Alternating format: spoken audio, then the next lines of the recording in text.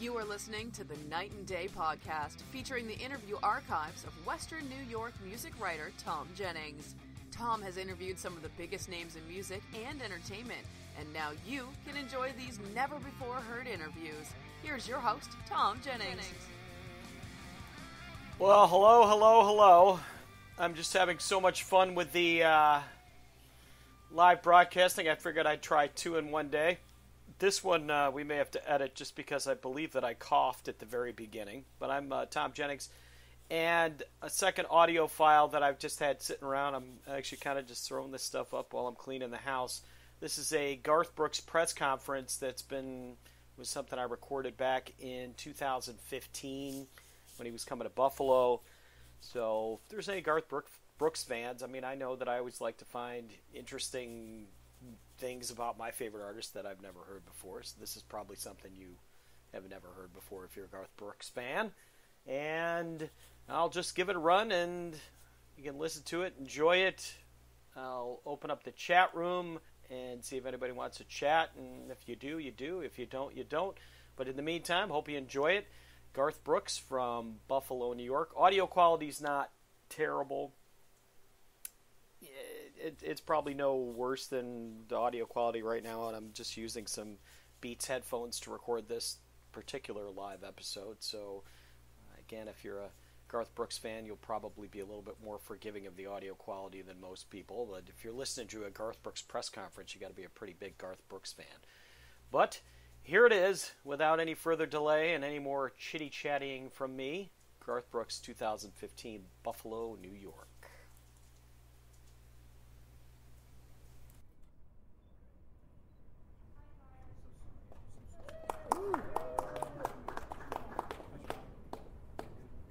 Okay. Hey, how are you all? My deepest apologies for being late. De-icing and stuff, we got the same thing done in Nashville, so again, my apologies. You should never wait on me. Welcome to Buffalo. Thank you. That was a joke. That's about what we do here. I really don't have that much of an opening speech. Feel very lucky to be back here. Band and crew is very much ready. We very much remember this. We shot in 1997. We shot two big events in our lives. One was Central Park and one was Dublin, Ireland. This is where the Dublin, Ireland crew came last to watch, to prep for the show. So we have a lot of great memories from here. This is also where we did our last CMA appearance, if you remember, Miss Sherwood and myself. So great memories of this place, great memories of the people, great memories of the crowds. And so however you want to look at this, it's kind of putting a lot of pressure back on you because we have a lot of great memories and we expect to see those people again, hopefully.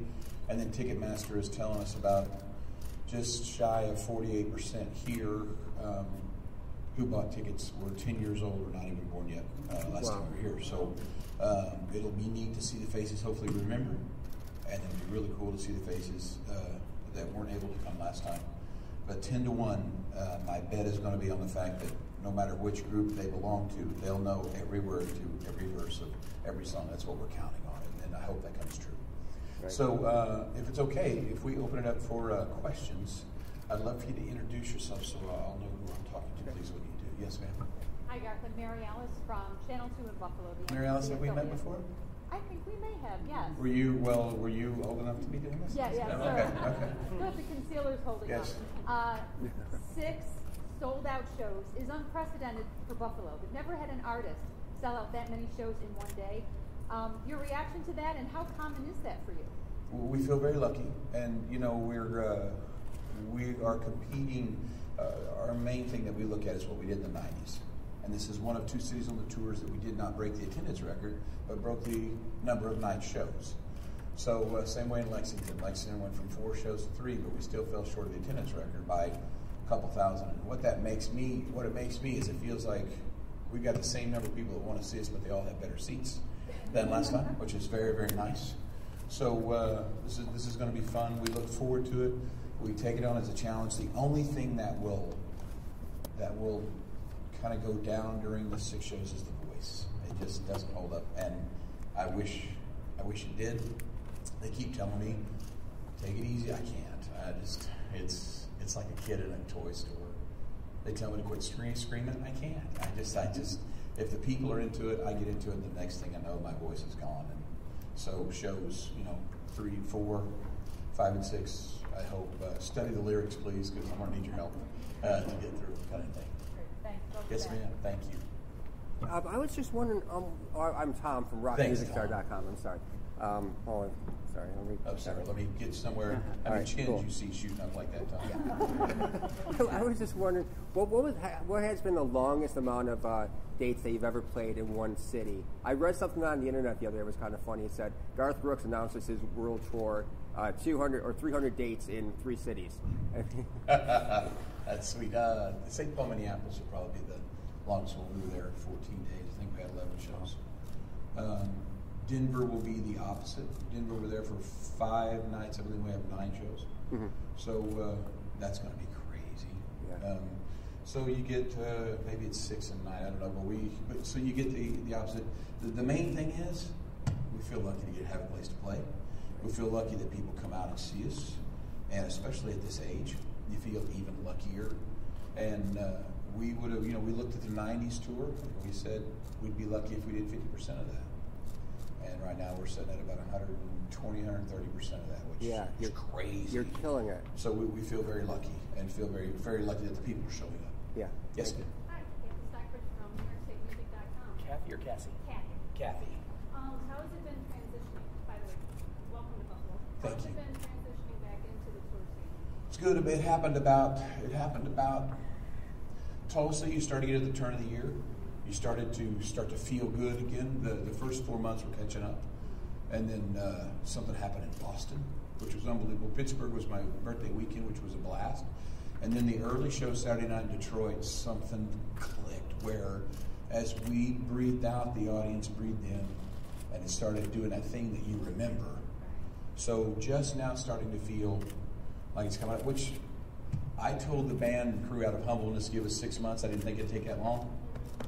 It has taken 6 months to kind of get your feet underneath you, but now you're starting to, now you can explore the next level and see where you go. Are you mastering Twitter and social media? How's that going? I don't know if I'm mastering it, but I do have to say what I love about Twitter is it wipes all the walls out between me and you. And what I really love is to respond and then get the response to that respond, kind of thing. But it's just like we had this thing before most of you were born in Nashville called fanfare. And fanfare was at those times where people would come and the walls would be gone. You could talk to the people that allowed you to do this. And it was great. And that's what Twitter is, kind of 24/7. And Facebook's the same way. Facebook is more like posting big events of the day, and Twitter's more the moment kind of thing. So it's pretty cool. Yes, sir. Hi, Garth. Tim O'Shea, Buffalo News. Hey, Tim. So, as a dad, as a husband, what's it been like for your family to be part of this experience, to see it, to in some cases be on stage with you? It's cool. Are you a dad and a father as well? I am. How old are your babies? They are 20, 19, and 9. Okay, so same thing. Before, when we were on tour, it was like, let's say we did the Muppet Show one night. Well, the kids came in there and go, I thought there was a Muppet Show. This is about Dad, So at that age, it wasn't it wasn't their thing. Now, them off to college, if they come see a show, it's because they want to. They roll in, now it's really cool. And it's like their babies again for me. Every chance I get to hold them, it's something amazing for me. Especially, and I'm sure you already know this, that they're gone. They're just gone. And you never can get them back. They say they come back, but so far we're in that thing where they're just gone, kind of thing. But they're exploring their own lives. Good for them. And I pray to God for them every night. As far as no guilt, that's the great thing about this tour. You started, Sandy and I were married when we started the tour, and we didn't have cell phones then. So I wasn't much of a partner to her. 3-4 days would go, we'd be playing the clubs. I wouldn't call her, and that's just not right. And we wouldn't talk, and so then they hand you your first child, and all you can think of is, I want to be the parent my mom and dad was to me. I want to be there for everything, and you're not. So eventually comes the thing where you retire, you go raise your babies. Greatest gift God and the people have ever given me was that time. And then as the house is starting to get empty, what are we going to do with the rest of our lives? this year with us if you think about touring again. And wow, I never thought it'd be an option. So it's cool that people are showing up. Does that answer your question? I'm sorry, I was kind of long. Hey Garth, Josh Maloney, nice to meet you. Hey Josh. When you were thinking about doing this for a career, did you ever think that snowy Buffalo would be such a hotbed for country music? All you got to do is go around and play and find out on your own. It's what you do. So did I think as a kid in Oklahoma that New York would support country? No, not at all. Especially then it didn't, because the world was a lot bigger then. It's a lot smaller now. Then you start doing fairs, state fairs, county fairs. You start to see people showing up that are from Buffalo. They got their Buffalo colors, even though you're not in Buffalo. And you start to go, wow, I wonder what Buffalo is like. Then you play here. Try and remember this. Our tour, this tour will see about 55-60% of the cities we saw in the last tour, because one show is turning to 6 or one show is turning. So who picks where we go? Right. I pick. So how do you pick? For me, I don't care about the dollar bill bottom line. I care about memories of, did I have fun there? Did I have fun there? Did we get to do stuff as a crew there and a band there? You bet you, we're going back to all the fun places. So even though we wouldn't have dreamed of it, can't dream of it now without it. Right. This is a fun place to play. Thank you. Yes, sir. Hi, Gus from Backstage Access. I have Hey, a Gus. question. Now, you were one of the first artists, country artists, to bring theatrics into country music. Now, everybody today, you go to a country show, everybody's using some type of theatrics. What do you think about today's state of country music and the performance and where it's gone from then to now? I think this happens to all old guys in any business.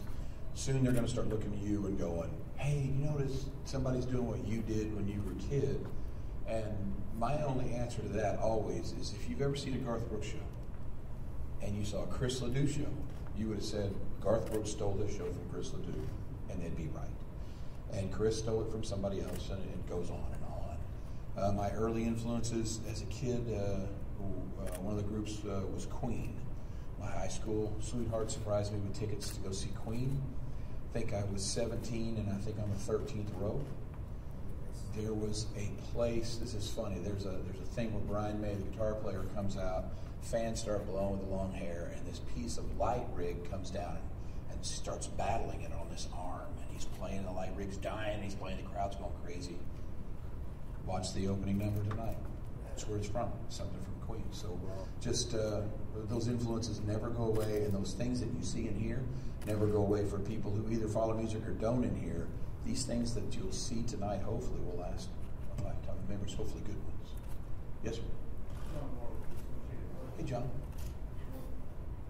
Being out of business for so long, how and now the industry, the music industry? Ooh, tough.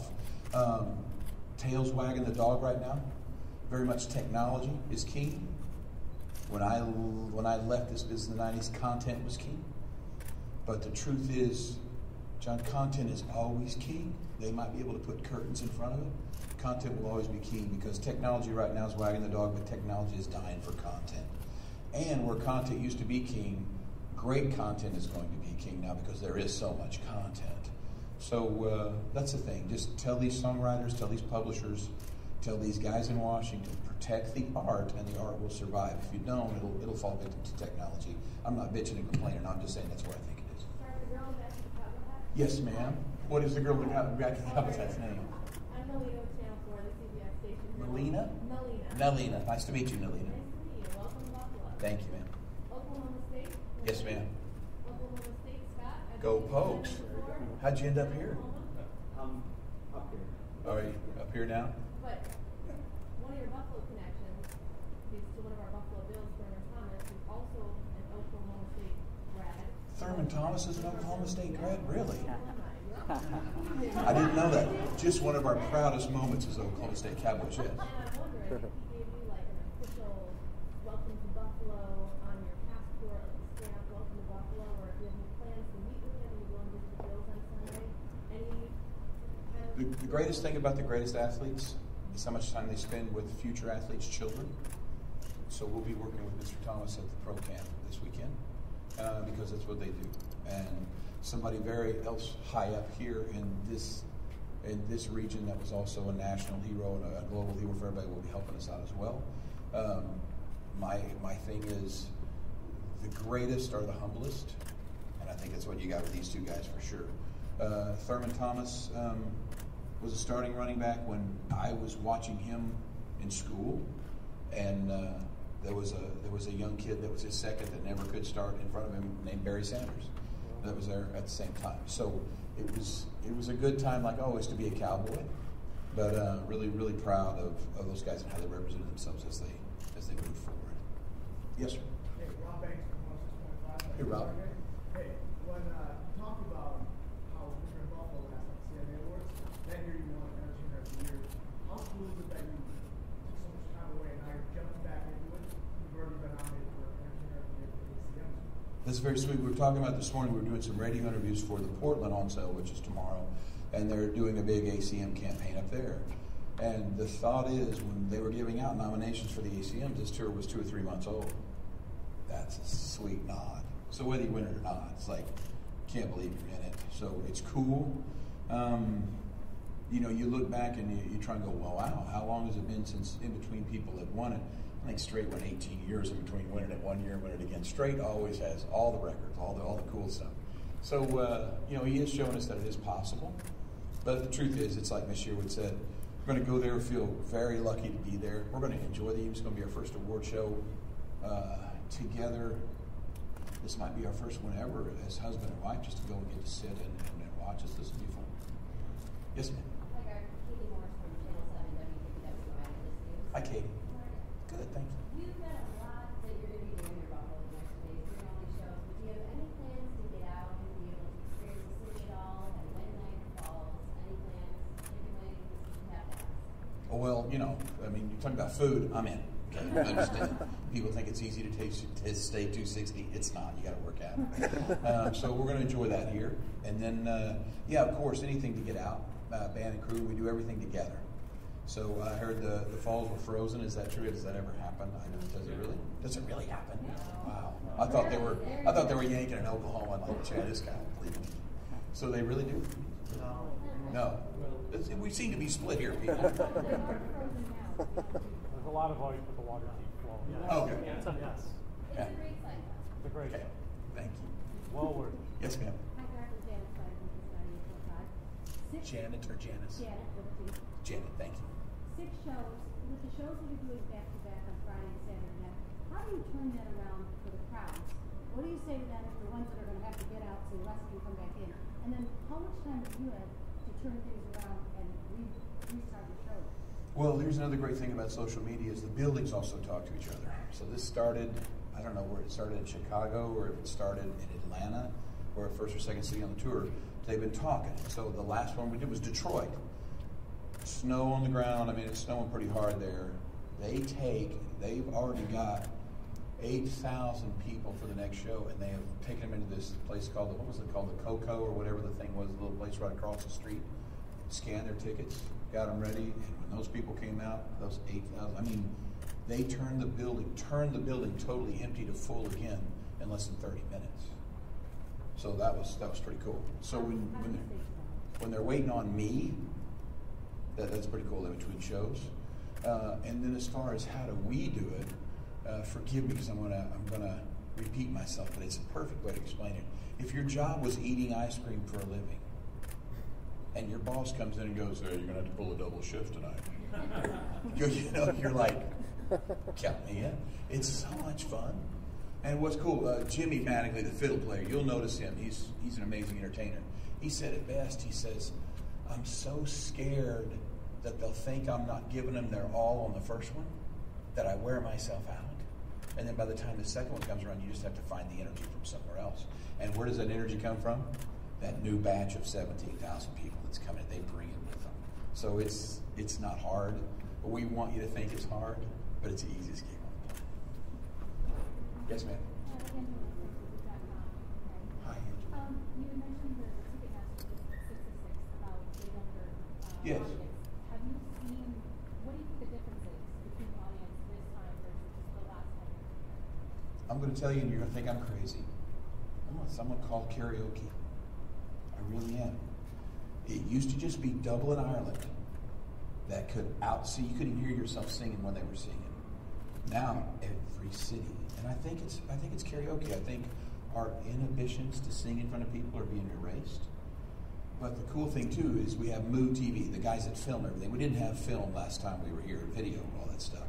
So now you get to see in those cameras, and you see these people, and you swear to God, they think they're the only person in the entire room